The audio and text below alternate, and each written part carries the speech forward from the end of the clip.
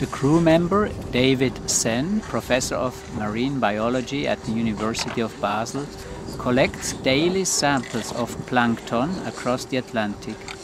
He identifies and draws the different species and compares his findings with earlier ones. Maybe conclusions can be drawn about the effect of climate change on the quality and quantity of the plankton. David, do you find the species that you're looking for?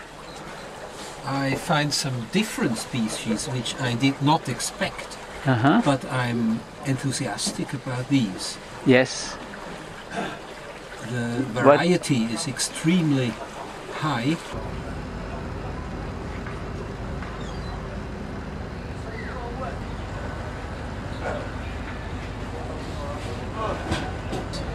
This is a protozoan belonging to the group of the Radiolaria.